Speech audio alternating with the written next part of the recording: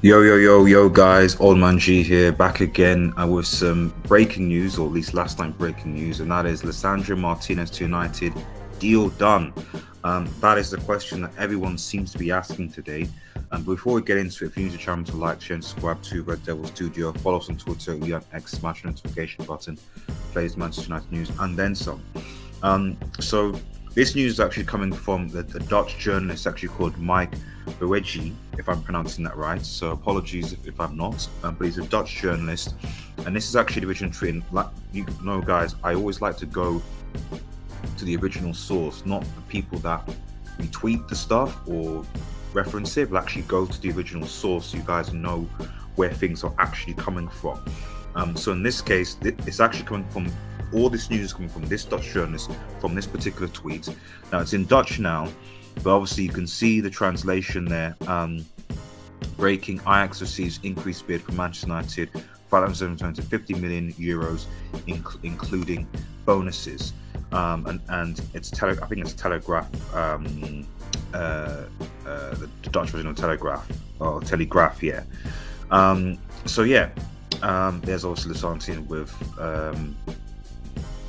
what his old boss, Ten Hag. Ten Hag desperately wants Lisandro Martinez to come to Manchester United, but as we've heard, at least what we supposedly heard, it has been United and Arsenal that are in the mix for Lisandro Martinez. Clearly United have the advantage because he's playing with his old boss, as well as obviously the finance, although Arsenal's still not out of it.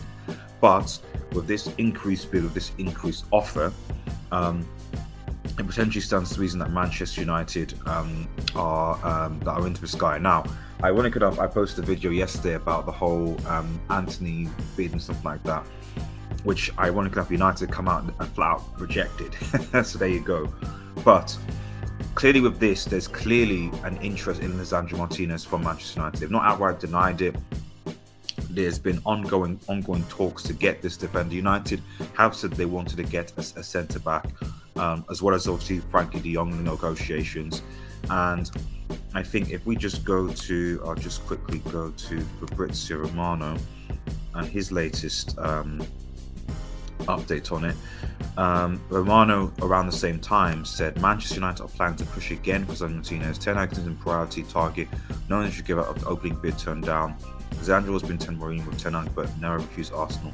Still in the race. So I think you can make an argument. You can basically correlate these two reports together. In that United clearly want Lisandro Martinez. They are pushing for him, and one would like to think that this bid with the additional add-ons should be enough. It should be enough. 51 million, I think, plus additional add-ons probably should be enough for Lisandro Martinez. And Lisandro Martinez himself has said he wants to push it, move to the Premier League, whether that's United or Arsenal, remains to be seen. But it'll be interesting to see what Arsenal do, if they're going to match it. But I still think that United have to eventually. I think that Ten Hag will be the key decider in getting Lisandro Martinez to come. Anyway, guys, let me know what your thoughts are in the comments below. Remember to like, share, and subscribe to Red Devil Studio. Make sure you smash that notification button. Have a nice day, everyone, and cheers.